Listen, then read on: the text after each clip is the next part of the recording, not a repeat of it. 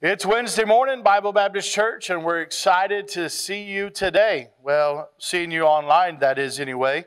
And hopefully today you woke up ready for some encouraging words from the Word of God. You know, sometimes in our life, we can be discouraged by all the things around us. But if we would change our outlook and look at those things that are encouraging to us, then maybe our life would be a little bit different.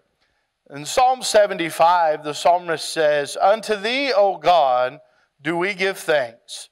Unto thee do we give thanks, for that thy name is near, thy wondrous works declare."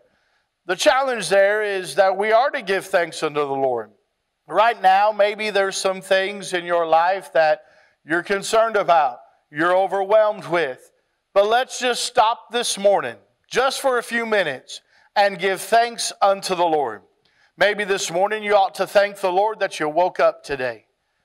Hopefully you're awake. Some of you are probably saying, "I'm thankful I'm awake, but I needed my coffee." And I'm glad you got your coffee this morning to help wake you up.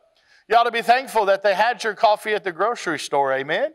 But we're so excited for you today that we should stop and give thanks unto the Lord.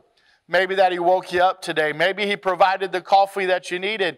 Maybe the fact that you got to sleep in a bed in your own place today. But one of those things that we must remember is we ought to give thanks.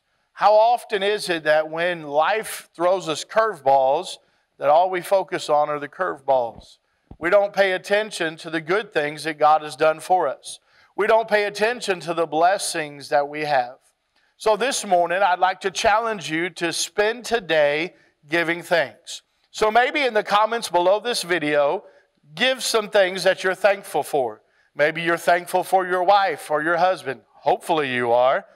Maybe you're thankful for your children. Well, some of you, because you're homeschooling now, your children are pulling your hair out, so maybe that's a little bit harder to thank God for.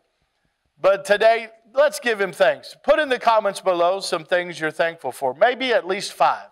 5 things to be thankful for on this Wednesday. We want to encourage you to tune in to our live stream tonight at 7 o'clock so you can be a part of services here at Bible Baptist Church. And make sure you share this word of encouragement with those around you. Have a wonderful day, and thank you for stopping by for our word of encouragement this morning.